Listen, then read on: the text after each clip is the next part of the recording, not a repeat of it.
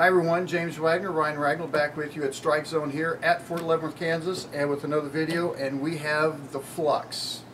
The most excited man in 900 global history, James Waggoner, as you can tell. 3, 1 is what it is, but James likes this ball so much as I like the Honey Badger Claw, and I'm just going to let you go with him because this is going to be the James Waggoner feature video on the Flux, so knock yourself out, man. Alright, yeah, as he was saying, I'm excited about this one. This is a ball that I've been waiting on for 2 years now that I've been signed with Global. I've always looked for a solid that I feel that I can move all the way left on the approach, even loft it over the gutter cap, get it out, around 5, and still have the energy to get back into the pocket and, continue through. This ball does that for me. I've got an arsenal set up here.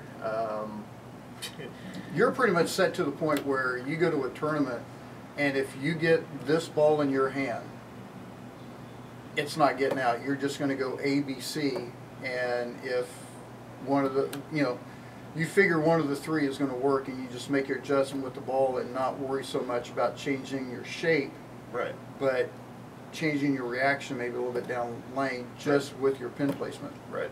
I can have an early read with one. I get length and back end with the second, and then I've got one that's a nice overall strong arc that I can throw pretty much anywhere on the lane. You'll be able to see all 3 of these, and real quick, let's show the layouts they have on these. Obviously, 2 pin up, 1 pin down, and one thing that's kind of interesting is this one. Which one is this one? Actually, the 2 that I'm kind of interested in are these 2 here, one being pinned down, having the mass bias underneath the thumb. I have a similar mass bias location with the claw and the space-time continuum, but my pins are back over here, as to over here he has the pin up and the mass bias on the far side, which I have a space-time continuum like that too. This one I've shown actually takes the flare and shrinks it down, with this being a 4 to 5 inch core, flare potential core. That one really keeps it stabilized and keeps a lot of the energy down lane once it comes off the pattern. And that it does. This one a little bit higher, yeah. Well, this one here, not quite the North Star that Barnes likes, but this is still a pretty high pin. Go ahead and talk about the layouts real quick, to measure the specs on it, the measurements that you have on it. Okay. This one here is similar to my typical asymmetrical drill, 60 by 3 by 30. This is a little bit higher. This is 80 by 4 by 40. This is the one that goes long. It has a nice sharp reaction off the back end. This one is going to be more of my starter ball. This one is 45 by 6 by 25. Gets it reading a little earlier on the lane, especially on a heavier oil pattern. This is the one that I would probably go towards. And then it still finishes on the back. This one, this is the one I'm really excited about because I haven't been able to use this drill on a ball in 4 years. I might be copying this layout here pretty soon. This is a 70 by 5 by 70. I got this idea from one of my buddies, Justin Wyman. Used to be the Motive video rep. Now he's with Storm. The last ball I put this on was a Carnage, which everybody knows was the one that was illegal. So, but yeah, this one I'm really excited to get back in the bag. This is the Amplify Core, which, as I said, has the 4 to 5 inch flare potential. They're set at 4,000 out of the box, so it should be interesting.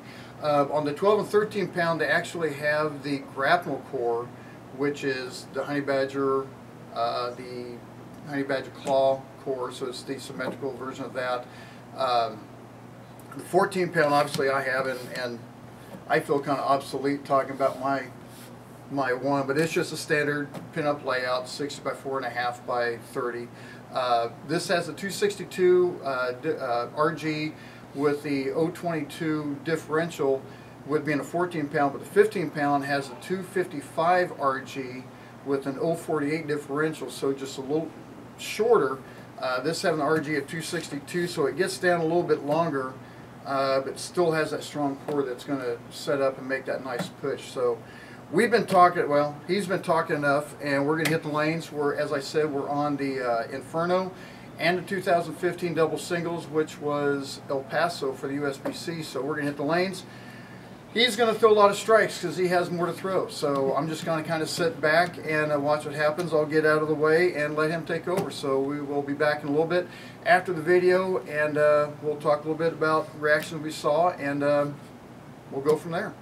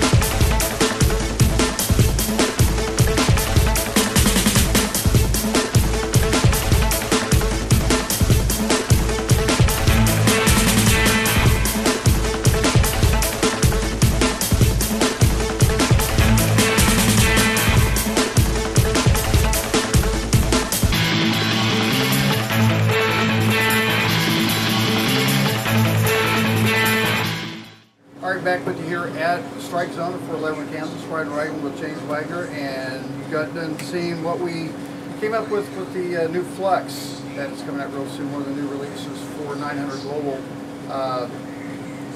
Interesting reactions, especially out of the layouts that you have.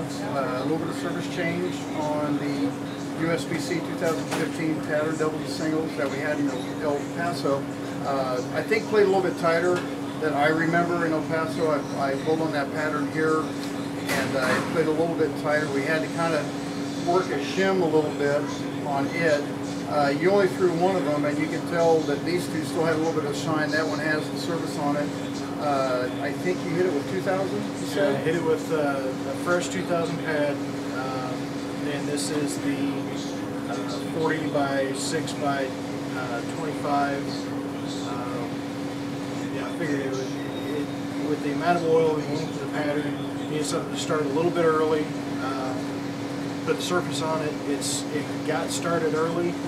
I think it just kind of burned up by the time it actually hit the friction and didn't make the turn. Maybe the 6 inches a little bit too strong for that particular pattern. But the surface change definitely helped the ball Didn't for a heavy. Yeah, that was one thing I noticed too when I hit mine with that. It was there, and then you kind of tell it just kind of started tightening up again. You had to kind of chase it right once that surface started wearing off. Yeah, the Flux shell is basically, it's one of those where you have to keep it clean, and depending on how much you use it, you're probably going to have to hit it back to a box finish maybe every week, every 2 weeks, depending on how many games you throw. I kind of see this as I said earlier, this is James's version of my honey badger claw. He loves this one. I love the claw. I've told a lot of people with the claw to keep, when you get done throwing it 3 games or league or something like that, just knock the shine off a little bit with oil shine, clean it, you're done. Maybe hit it just a little bit again to keep that surface and that freshness on it. Right. If I compare these two to the phone, I would think this is a little bit cleaner. Well, reads a little bit mid-lane and is stronger on the push, where this one you can play a little bit right with it. It's still going to be clean, but it's not going to have that strong push off the spot. This one that I think was the pin down, this one here with the pin down was really interesting to watch. This one I am definitely going to try, maybe not the 5-inch, maybe 4.5 or something, but this one with the pin down was kind of interesting. I threw mine on the Inferno. He doesn't like the Inferno, evidently. We're finding that out. You don't need to go play golf today. It's warm enough. But it's this ball is. A lot of people were saying that the Ordnance Solid is a good benchmark. I think guys with a lot more hand like you do, this would be a good benchmark. But like I said, you've got 3 of them. You're ready to go, and this is going to be one of them that's going to be out of your bag first an awful lot. Always. Always? Always. Always, you heard it there first. So that's the Flux from 900 Global, and hey, they did it again. So again, a huge thanks to Mike Huffman here at Strike Zone of Fort Leavenworth for all his help letting us come out and do videos and putting out conditions for us. Questions or comments, leave them down below on YouTube or on Facebook. Get a hold of James or me on Facebook, and we'll answer any questions we got. Hey, more great releases only gets better.